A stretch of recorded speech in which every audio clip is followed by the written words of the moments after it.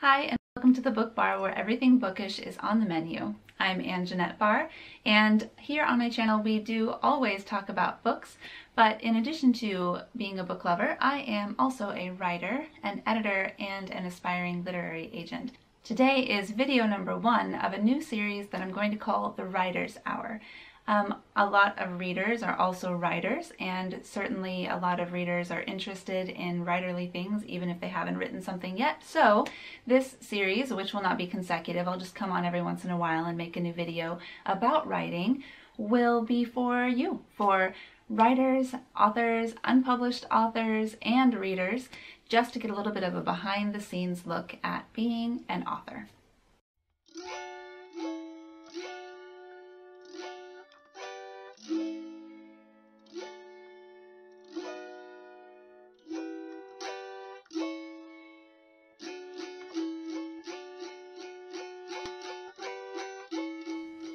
New writers just learning the ropes and looking for affirmation for their writing, or maybe some analysis and critique of their writing to decide how they can improve, often look to book contests or writing contests for that affirmation, mostly because they don't necessarily have a network of other writers to ask advice of or to offer their book to read and get feedback on, and also sometimes because writers are looking for some other kind of compensation than just selling their books. So some book contests offer nice rewards, and writers don't make very much, so it's another way to supplement your income.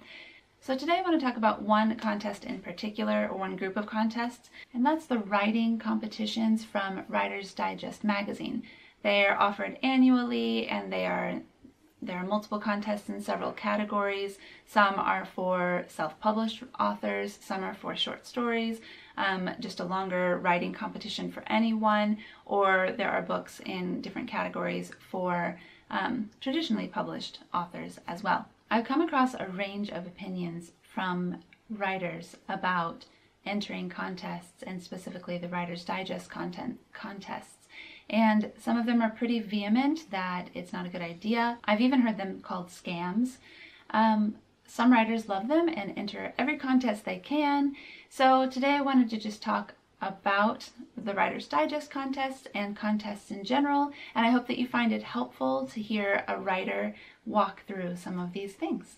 So I'm here at my desk in my studio gearing up for a very special month. April is Camp NaNoWriMo. NaNoWriMo is always in November, and a lot of people will use that to draft a new novel from beginning to as far as they can get in November. The goal is 50,000 words, but April is a special time of year when you can go back to your book, if you haven't finished it yet, and do the rewriting necessary to turn it into something polished enough for the next step. So I am actually getting ready to print a manuscript that I wrote 2 NaNoWriMos ago because 2020 was a dumpster fire, and I am going to use my developmental editing skills to hopefully fix the little problems that it has in it. And that got me thinking about the last books that I wrote and published,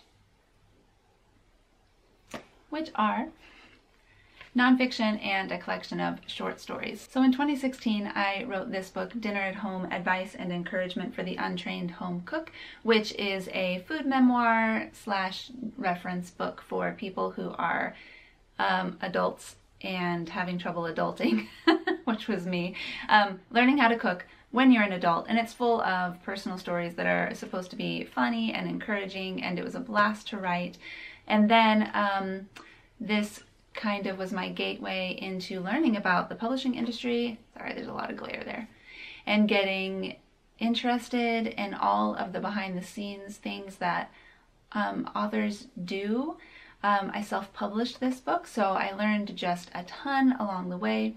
And then I ended up republishing it in 2018 because I learned so much during that process and afterward as I continued to study that I realized that I really could make this book better than it was, and since I had self-published it, why not just do it? I have a video about that. It's several years old about why I republished my self-published book, and I will link that. But when I wrote this book, I didn't plan on being an author. I think I wanted to, it was a dream, but it wasn't something I was working toward. This book was really a labor of love designed to help people in my immediate sphere of influence. I was a resident manager at a transitional housing facility for families at risk for homelessness, and a lot of them really just didn't know what to do about the food we were giving them from the pantry or the food they were purchasing with their food stamps.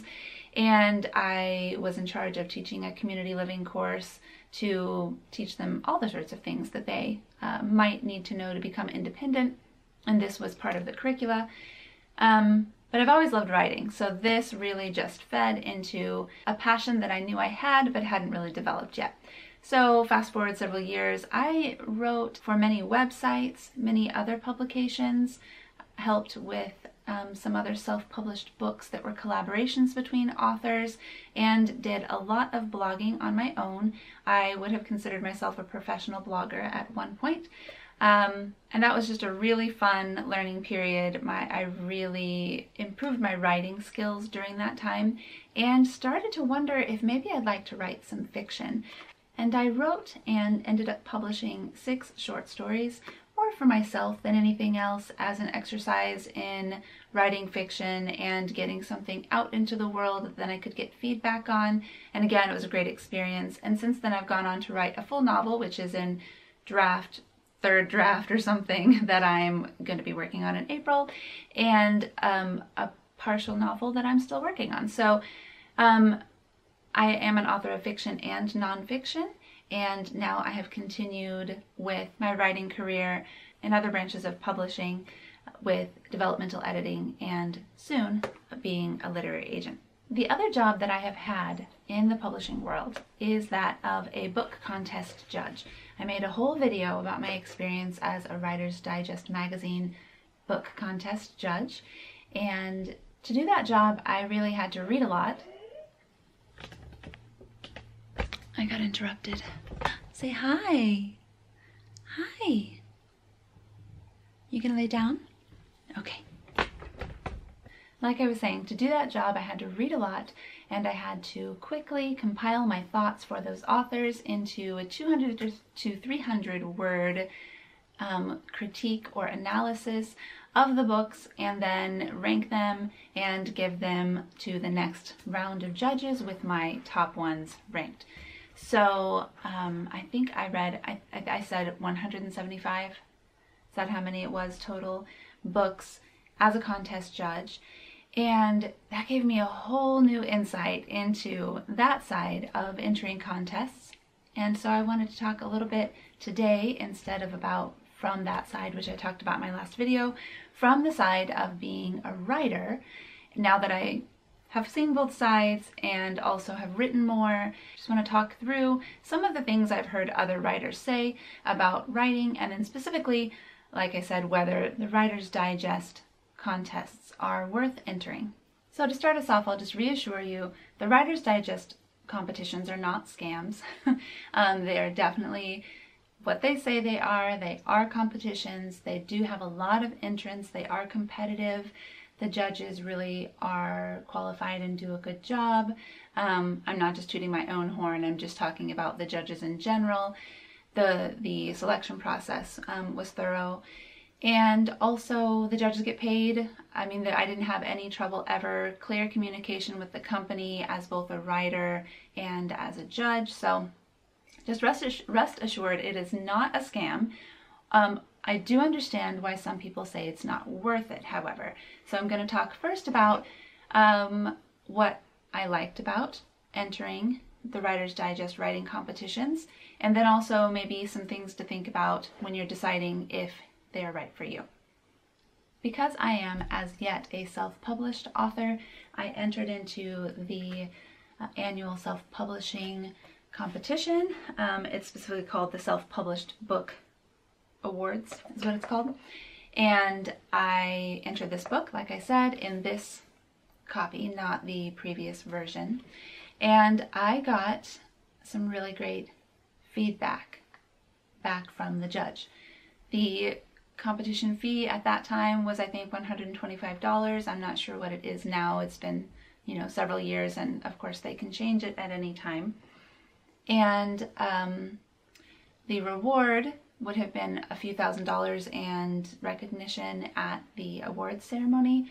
And I was interested in the reward, but mostly interested in the feedback. Every writer who enters the competition, and I assume this is true for the other book competitions as well, receives feedback in the form of some ranked categories, 1 through 5, how you did with various things like character development for fiction, organization, grammar and spelling, those sorts of things, and then a blurb of 200 to 300 words that focuses on things you did well, things you could improve, and they allow you to use that blurb as an endorsement, essentially, or as a addition to your reviews, or to put on the back of your next book, or to put on the back of a reprint. So that has a lot of value, in my opinion. What I got back from my judge was entirely positive.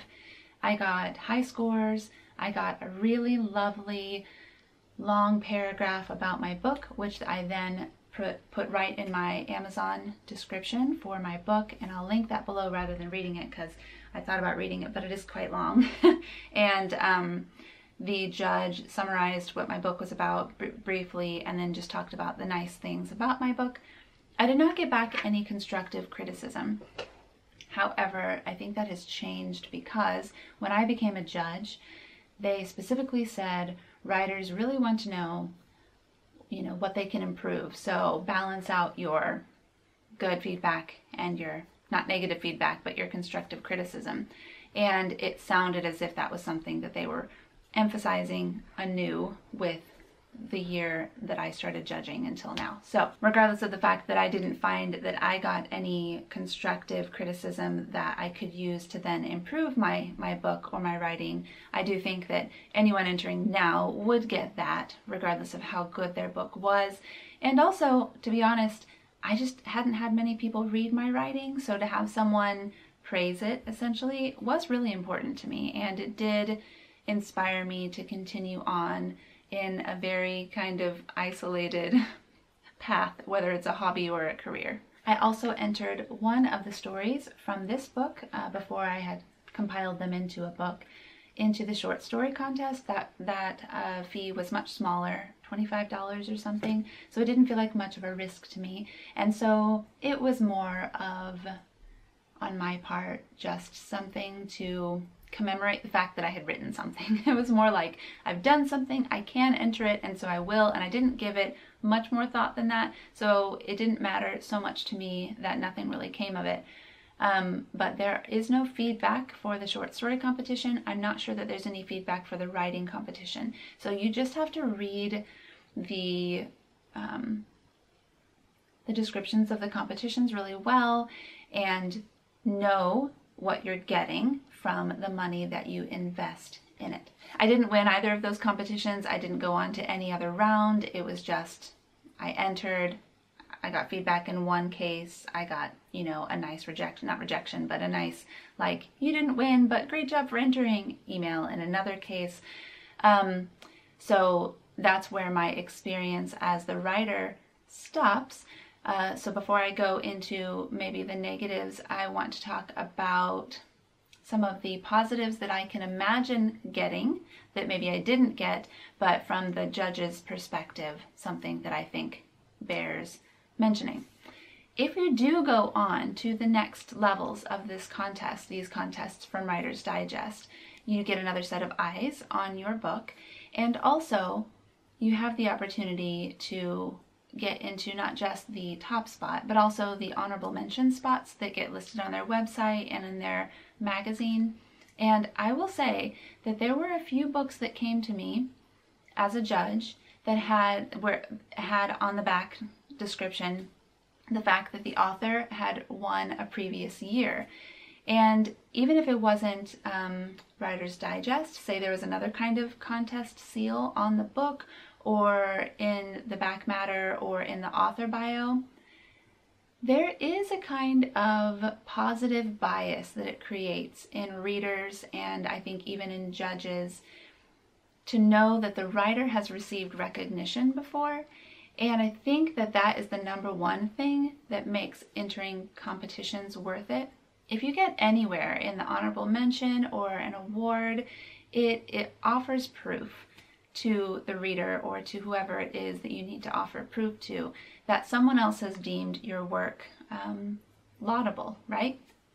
So while it didn't make me say, oh, well, if they won last year, this is going to be the one that I put forward. In fact, it didn't at all, and I'm not sure that I did put forward any of those that had won in previous years. I can't remember because it didn't play a conscious role in my decisions to who I advanced.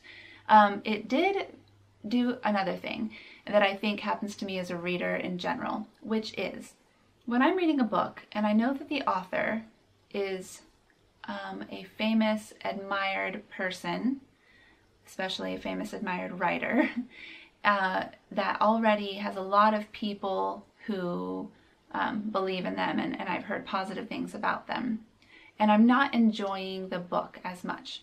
I have a tendency, my personality, to say to myself, well, I guess this just isn't the book for me, rather than, this is a really bad writer, or I don't like the way this person writes. It does something psychologically to people, and I'm not the only one, that makes them decide that it could be a preference issue rather than a quality issue. Now, there are definitely people who just joy in leaving negative reviews, negative comments, or who are just very serious critics, and I don't just mean like they take themselves seriously, but they have a lot of pride in being able to pick the wheat from the chaff, and so they will be more critical in their personality than I am. And those people, it's not going to matter so much to them whether you've won an award or not. In fact, they may hold you to a higher standard. But I don't think that that's the majority of people. I think that the majority of people are looking for good recommendations, or are maybe giving writers the benefit of the doubt because they're not writers. And they are more likely to say, this is a really good writer, but I just don't really like this book. Or they're more willing to give a book a chance, or say, hey, I didn't like this book, but maybe you'll like the book, if you have some recognition, right? So, even though I didn't get to experience that as a writer, as the judge and just as a reader, I think that is one of the biggest benefits of entering contests and potentially winning them, is that if you get any kind of recognition from that at all, it kind of builds your portfolio and it builds your proof, like I said, your social proof that you have done something, you have gotten recognition, and then people expect that you will continue to perform. And I think you expect yourself to continue to perform well as well. So now to the negatives. Writers just don't make money, you guys. It takes a lot of work to make money as a writer of fiction or of books in general. And the writers who do make a lot of money are doing things for other writers a lot of times. They're ghostwriting for other writers. They are editing for other writers. They are writing content for writers who don't have time to write all the content that they need to write for their websites, for instance. So while there's money to be made in the field of publishing or as a writer, it's not the people that we often think of as being wealthy or as having a good income. It may not be your favorite novelist. Your favorite novelist may have a great following and still not have a full-time income from writing. In fact, that's really likely. So, because writers don't make a lot of money, I think the critique of contests being a waste of time is a realistic critique. It's a person saying, hey, when you look through all the things you can do with your money and all the things you can do with your time and energy to succeed as a writer, to move forward as a writer to your next goal, entering a contest is not likely to give you the return on investment that some other things will. So, for instance, the only thing that entering the short story contest did for me was to convince me not to enter another short story contest. I mean, that's something, it also convinced me that I probably did need to continue to work on my craft, which I should have been convinced of anyway. So again, I didn't really need a contest to tell me you could be a better writer. If I would have won that contest, I would have probably then have been challenged by, you know, imposter syndrome. Like, I won it, but I'm sure that I was not that great, and if I had to present that story, I would have been a bundle of nerves. There's really no way out of just doing the hard work to become a better writer, constantly, continuously, forever. So sometimes we look for that affirmation along the way, and sometimes it's good, but a lot of times it's not really going to get us further than just doing the work. So it is reasonable to skip entering contests. So if you haven't entered contests and you're feeling like, gosh, maybe I need that social proof, you don't. You really don't. You need to do the work. You need to keep writing. You need to keep becoming a better writer, and that social proof will come naturally from people finding and reading your book and being awed by it. So I don't think it's at all bad or wrong to enter in a contest, but I would say that for me, for now, in the future, entering a contest that doesn't give me any kind of feedback would not be worth the return on investment unless I, for some reason, thought I was just a shoo-in and I was going to win this contest. So the other negative, I think, is that writing competitions are impersonal, generally. Your judge is anonymous. You get some feedback, but you can't then go back and forth with your judge and say, but why did you say that? Or maybe if I changed this, would that have done that would that have fixed the issue for you? It's just a review, essentially, even if you get feedback. And oftentimes you don't. You don't get any feedback, you just get an award or you don't get an award. So because it's impersonal, I don't think that it can be something that is very impactful. I think it has to be part of a range of things you are doing as a writer to get feedback, to improve, and to find that affirmation that you need. So if you do decide to enter a contest, whether it be the Writer's Digest competition or another competition, I would say make sure you're still doing all the other things that are available to you as an author, having friends critique your work, or writing friends, not necessarily just a friend who's a reader, although that has its place. Usually having a writer look at your work is a little more profitable.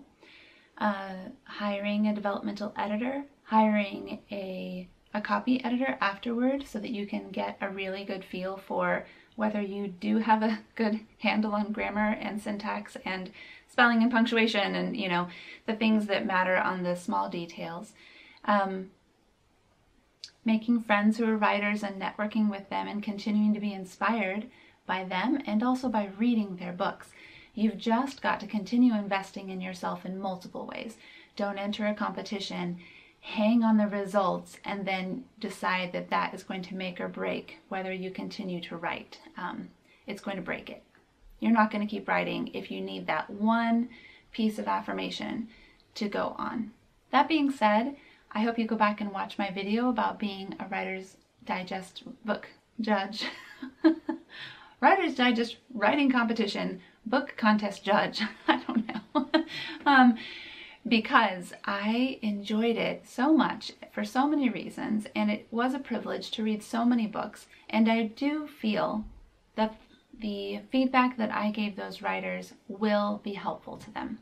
So I don't want to discourage you from entering this particular competition. In fact, I think that after you've watched this video and that video, if it sounds like you could be a good candidate for either winning the award or it's just the sort of feedback that you want, I'd say absolutely go for it. If you can afford the fee, I don't think that there is a good reason not to, as long as you keep in mind that you've got to continue to invest in yourself as a writer in multiple different ways, and that competitions are not everything, competitions are not necessary. So I hope this short conversation has been helpful. Do ask me questions in the comments if I didn't cover what you are wondering about the Writer's Digest competition from a writer's perspective or from a judge's perspective, or if I can help you with either of my perspectives. Definitely ask comments. I will reply. We can keep the conversation going because I'm sure I didn't cover everything I imagined covering without a very strict outline here. Also, leave me a comment if you've had any good experiences with other competitions. I would love to know what kind of contests you've entered. If you've won something, leave a link of your book and what you've won. I would love to have this space be safe for some self-promotion of books and competitions that relate to the topic. So it is fine to go ahead and put those things in the links of this video. And if you're just a reader who is interested in this and reading along, leave me a comment and tell me what you're reading. And everybody, please leave me a comment and tell me what's in your cup.